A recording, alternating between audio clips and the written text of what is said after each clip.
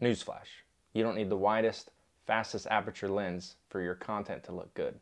Save yourself some time, save yourself some money, and save yourself some autofocus, and get something that's around f4 and still get a good quality production. Take my stream cam as an example. What aperture do you think this is shot at?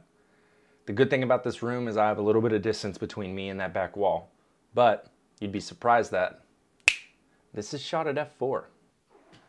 So that's what I'm here for. I want to talk about content creation, production quality, and give a little insight to the people that may not know. So leave your questions below, and thanks for watching.